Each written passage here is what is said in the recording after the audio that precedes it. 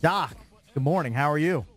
Happy New Year, fellas. How are you? Happy 24. We are doing well. Yeah, we're undefeated. Yep, so far. good. Yep, it's very Feels good. early, but undefeated.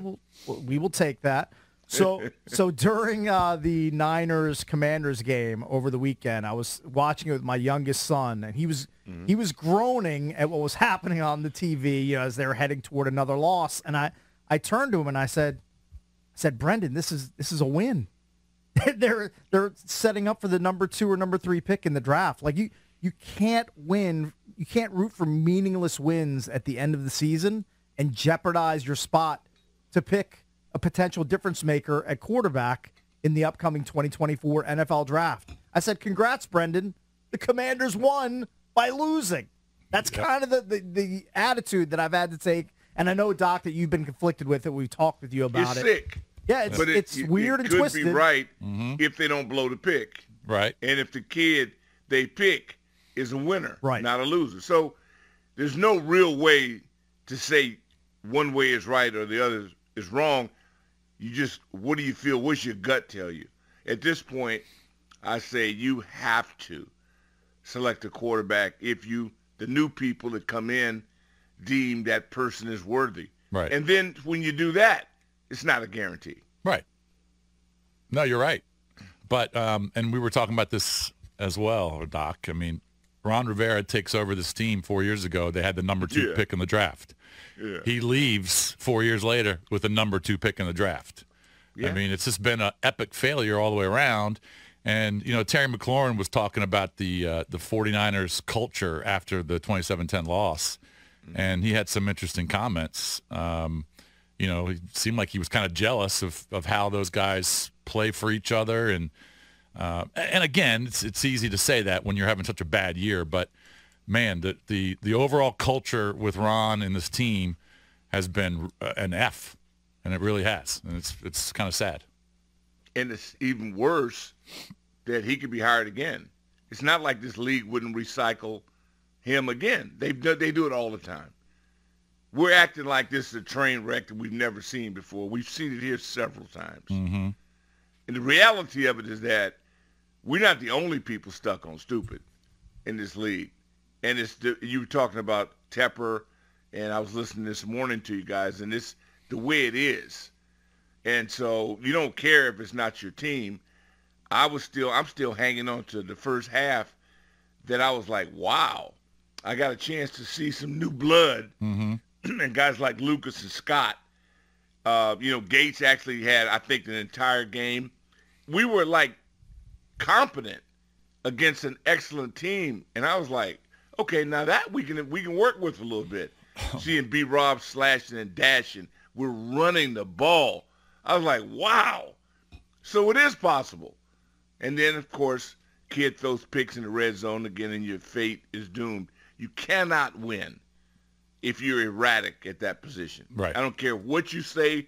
The guy could be the nicest person on earth. It's not going to work. Correct. So, Doc, I can't think of a more fitting way for Ron's quarterback saga to end than the way it happened, the way it transpired late last week with Sam being shown the bench, get the mental reset, take a break, watch the veteran Jacoby, take over against the Niners. And then Jacoby has a hamstring injury. He tries to go right up until the end at the warm-up during the game. He can't go. And then Sam, after being told, basically, look, you're not good enough, you're not playing well enough to start against the Niners, they have to turn to him to start against the Niners. Yeah. I mean, it's just a clown show. I mean, there's just no way he was mentally ready for that, I wouldn't think. Well, but I think I learned and gained even a deeper respect for Sam. Yeah. He didn't fall apart. In other words, he's not shot. Yeah. He's not. You can't go in and he made some throws, man. That back shoulder to Scary was involved. Mm-hmm. But the whole thing to me is that it's the 8 car. And when you see the battering ram, I couldn't believe my eyes. And it was like maybe if we got another 4th and an inch again, maybe we wouldn't be in shotgun and trying to create some magic. We would have just slammed the ball in there. And Trent Scott, I'm going, You mean that dude was on the bench all year, and he's up against Bosa, and he doesn't get his head knocked off? He plays the entire game? Really? Yeah. I'm telling you, I cannot wait for that gun to go off after the Dallas Cowboy game. Hey, Doc, I was talking with Jason about this earlier. I can't believe the drop-off in Dotson's involvement in the offense. Now, he had a stretch mid-season, like late October, where he was targeted 8, 10, and 8 times in 3 consecutive games. But after that, he just has not been a part of the offense. Have you heard about any sort of friction between him and Bieniemy, or between him and Howell? Like, I don't understand what's going on with his lack of involvement there. Have you heard anything? His personality doesn't seem to me, he doesn't have that in him. I know most seems like a mature kid. Seem like divas and jackasses, but this guy just a good dude. And I don't know how you can judge anything when you're erratic at that position. Mm-hmm. And if it's not him, then again, they're coming out a dime a dozen now to college. You can get receivers at 7-Eleven. I wouldn't even be concerned. What I'm concerned about is, can we block people? And they showed you they could. And we'll never know what would have happened with Brissett. And that's the beauty about our little saga. We're never going to know. Mm-hmm. And again, we'll chase all offseason, well, maybe a little bit of it, about was that an inside job? And I'll have the utmost respect for our new ownership group if they pulled it off. But we won't get that now. It'll happen in a couple weeks from now, months from now. But that'll be interesting. And then the Cowboy game. What's going to happen? Who's going to play? Is Brissett going to go, or is it going to be Sam? I have no idea. That's the whole part why it's kind of gives us a little more meat on the bone all week. Because if not, then it's just the same old blah, blah, blah. And who's listening? I'm not.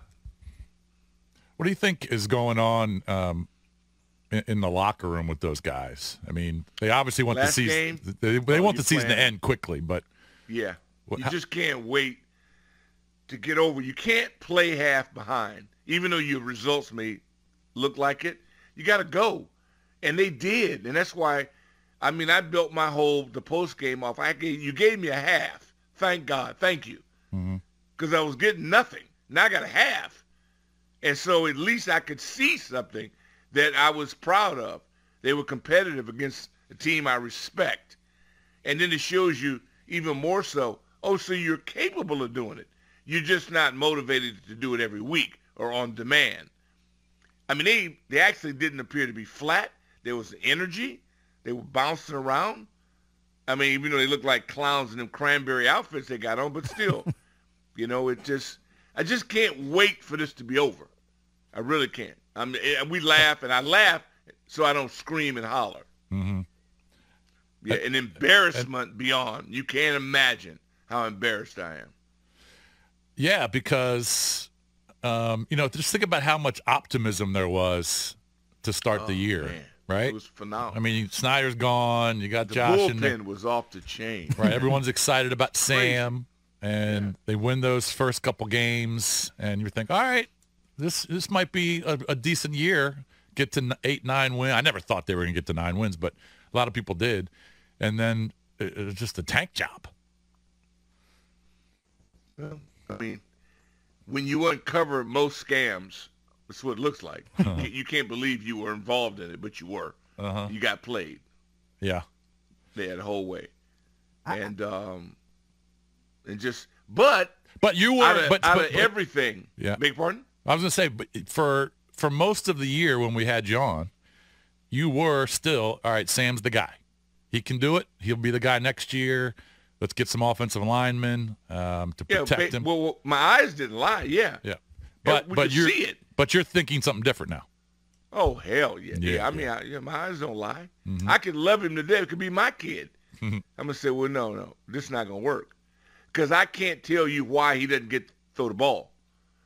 I can't explain that. That's like having the yips. You're sitting there, the guy's open, that's why I can't murder Dotson, because maybe he's been wide open. Mm-hmm. But if the guy doesn't throw you the ball, everybody killing. I don't like the run to pass ratio either. But you'll never know what EB was capable of because kid wouldn't throw the ball. We thought the offensive line sucked. Well, it really didn't suck. The guy wouldn't throw the ball. And Doc, then he comes out and he shows you he's got grit to start against the Niners and come out, play as well as he did early on. Yeah, okay. So this guy's an NFL player. The question is to what level and under what system. Yeah. And I don't think you can predict another man's system. You don't know who's going to be in charge of what. So we're just wasting time and breath by saying what's going to happen. I don't have any idea what's going to happen because I have no idea who's in charge. Correct. Hey, Doc, don't you think deep down it has to be killing Bieniemy that Brissett couldn't go for the entire game? Because in the short stints that he came in, he was moving the offense well. And that's a small sample size, and he was facing the Niners. Yeah. Possibly, but Bieniemy, he's going to be out of the market too. He's going to be out, in front of owners and GMs trying to find either another offensive coordinator spot or a head coaching gig. He wants to showcase his offense, and the best shot at doing that was with Brissett. I agree. Mm-hmm. I agree. And then Brissett, and then, we'll go over Hamstring Gate, and but I think both guys, I expect them to have a chance. I would love to see them in a competition. The question is, with whom? Right. And that's one of these kids coming out. We blow smoke up these kids every year, and there'll be maybe one that'll be special. And see, to me, what is special? Burrow is special. Mm-hmm. Everybody else is just a first-round pick. And now what's the odds of getting Joe Burrow? That's what it is. Tua, Burrow, maybe the kid in L.A. with the Chargers, maybe. I mean, he's a 7-on-7 guy. Everybody blows smoke up this guy's vertebrae. He's a 7-on-7 guy. It's like the guy Allen in Buffalo. He's a 7-on-7 guy until he proves he can win. Then he's a quarterback. And like you're saying, but you have to take that chance. You just have to. Now, I mean, based on history, it ain't great. I get it. I mean, it's terrible. Right. That's why. But you still got to take that chance. I don't have to make the decision. Yeah. Because there's no way in the world I don't leave there without the biggest human being on the planet. And I'd want to come home with 2 offensive linemen. That's how I feel right now. Because in the end, what's the chances of the guy not being a bust? My odds are, what would the Packers do? What would the real smart programs do?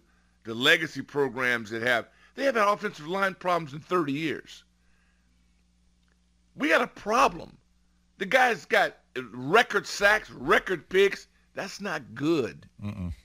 No, it's not good. And so you got to fix it in a way that gives you stability. Don't look at it as a team.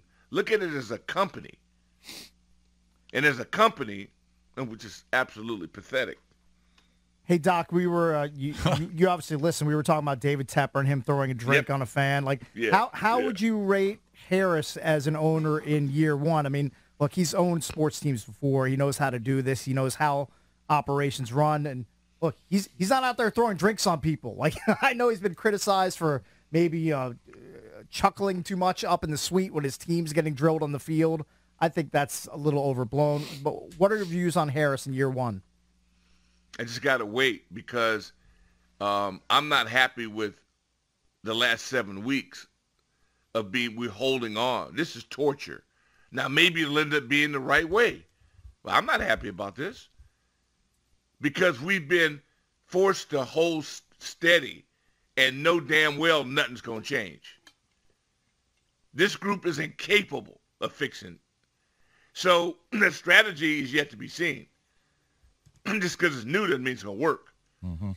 I need results. And you got one guy in the building that's got a different attitude, which is positive, and he's from Baltimore. Anything Raven related, then you get my attention. Because they understand football. Mm-hmm. From a facility, from everything about football, they get it. And in my opinion, we don't. So they've impressed me in that deal. They impressed me at the bullpen. I like them. But what is there not to, but the results and me being tortured for 7 weeks, I'm not pleased with. just kind of going around the league real quick. You got one game or 1 week left in the regular season. You got 8, 9 huge games with playoff scenarios, clinching scenarios, division title scenarios. Yeah. Can't wait to see how you bet on this. Yeah, I know. Well, I'll have many wagers going. He's a degenerate. Not a lot of money, No, but I know it. I'll definitely have some wagers going. But what's the most intriguing part of Week 18 for you? Just kind of bouncing around the league. Well, I'm just selfish, dude. I'm selfish. So I only even care about things that relate to what could possibly be good for us. Right. So I look, who turned it around in 1 year? Who's the quickest quick change artist available? So, because I don't want to hear this garbage again. We got a 4-year. No, we ain't no damn 4-year nothing. Because I'm seeing it flip now in 1, flipped in 2. I'm looking down at Houston. Oh, you can't win with a rookie. Oh, really? Yeah. So everything. So for the next used car salesman to come, and not that there's anything against that. Some of my best friends sell cars. But what I'm saying to you is that you can't scam me again. Right. Because it's been done now. I'm watching it. So all I care about is watching people joking Baker Mayfield, yet they're competitive. I'm looking for people that can get the job done and fix this. Not just sell it, but actually fix it.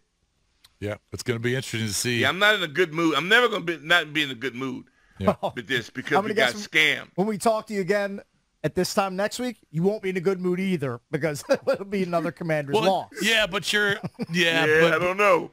I don't know. But think about we it, might end Doc. up with the number 1 pick. But look, the season's obviously was lost weeks ago, but